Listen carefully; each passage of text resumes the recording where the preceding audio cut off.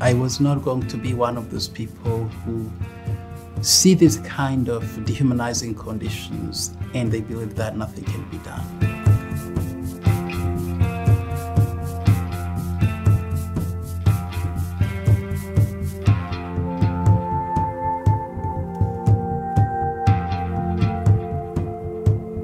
When friends think about Burundi and Rwanda, the tendency is always, boy, what an absolute hell on earth.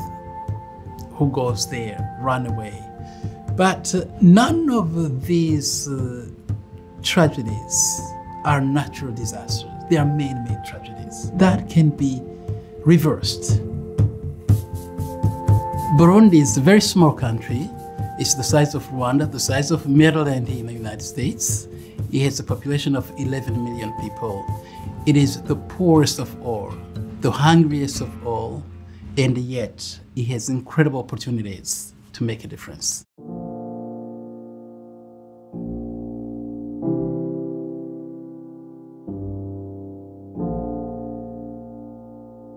Being pregnant in Burundi is almost a death sentence.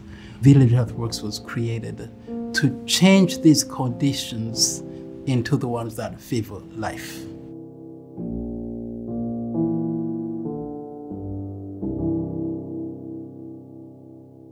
I was working at Partners in Health and we went to Rwanda. From there I went to Burundi to see my mother, who was very sick in one of the hospitals in Burundi. What I saw broke my heart. They were just patients who were sitting there watching themselves die in a place of healing. I was not going to be one of those people who see this kind of dehumanizing conditions and they believe that nothing can be done. I put the tent over there in rural Burundi in my village and started learning skills I never learned before, doing construction with community members, bringing people, former enemies, together to work on a common good, to build a clinic which they themselves own.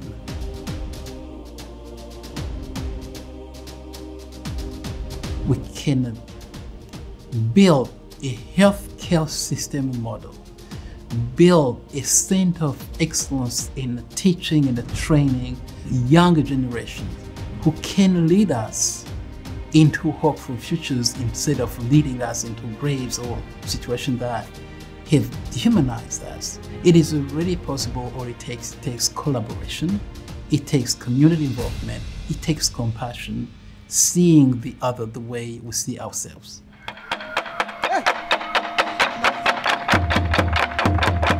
You really create the conditions. You give them space, you get them involved. And you know you will create conditions that will fit for life. You will give them opportunities to get themselves out of these conditions. And you give them education that will allow them to think about what is wrong, what is right for me, for the others, for the neighbor. And they will be empowered by this knowledge to fix problems that are around their communities and within their communities. And they are not going to be used by anyone who's taking advantage of these conditions.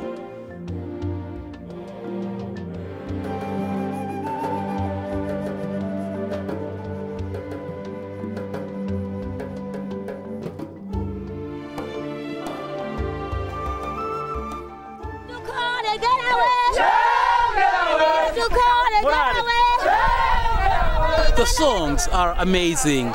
For example, let me see what he's saying. This is your school and your children's school, our future.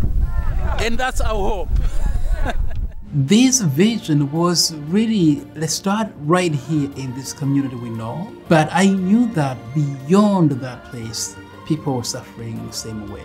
We could actually create something beautiful, a model that can be replicated everywhere in Africa. And we are hoping that we will have more friends who will join our cause, because it's not just our cause, it's really humanity's cause.